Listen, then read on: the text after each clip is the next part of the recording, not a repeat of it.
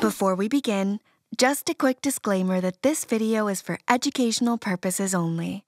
If you are experiencing symptoms of ADHD, it's best to see a professional for a diagnosis. Welcome back to our channel.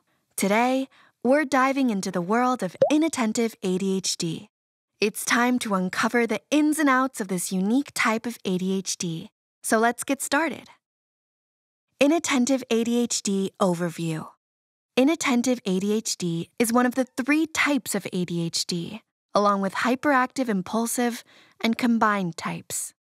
As the name suggests, this type is mainly characterized by symptoms of inattention, rather than hyperactivity or impulsivity. Those with inattentive ADHD often find it challenging to maintain focus, follow instructions, and stay organized.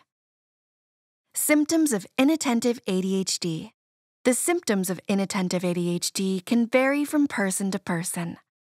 Some common signs include difficulty paying close attention to details, leading to mistakes in schoolwork or other tasks. Trouble sustaining attention during tasks or play activities. Appearing not to listen when spoken to directly. Struggling to follow through on instructions and failing to finish tasks. Difficulty organizing tasks and activities. Avoiding or disliking tasks that require sustained mental effort. Frequently losing items needed for tasks or activities. Easily distractible. Forgetful in daily activities. Just like with other ADHD types, these symptoms must be present for at least 6 months and cause significant impairment in daily functioning for a diagnosis to be made. How is inattentive ADHD diagnosed?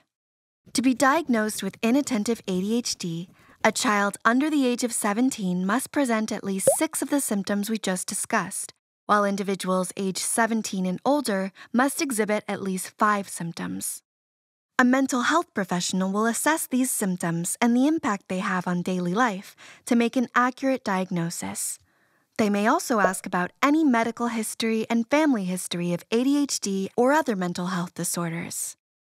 Inattentive ADHD in women and girls. Interestingly, inattentive ADHD is more commonly diagnosed in those who identify as female.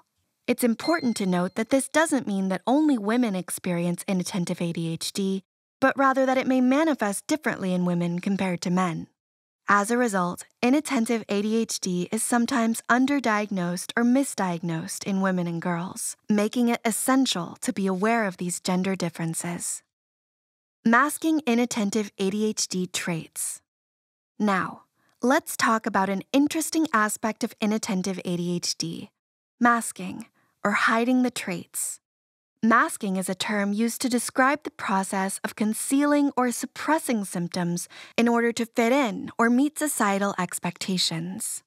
People with inattentive ADHD may develop various coping mechanisms to hide their symptoms from others, often out of fear of being judged or misunderstood.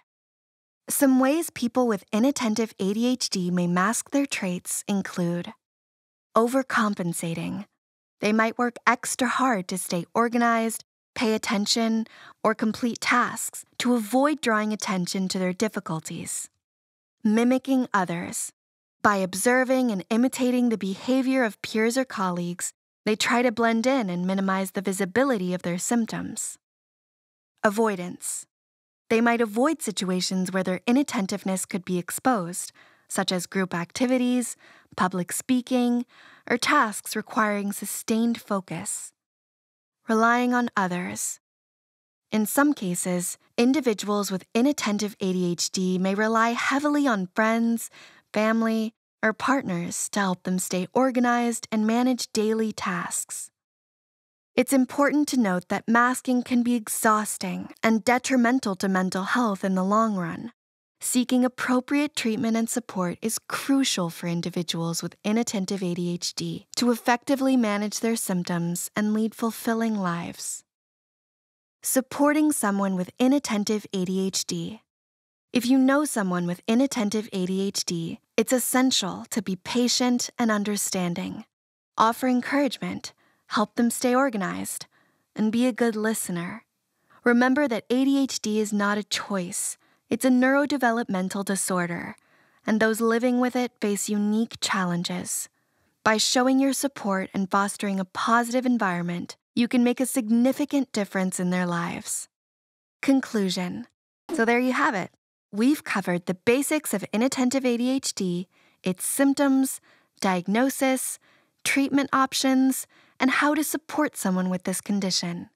Remember, knowledge is power, and understanding this type of ADHD can lead to better support and improved quality of life for those affected.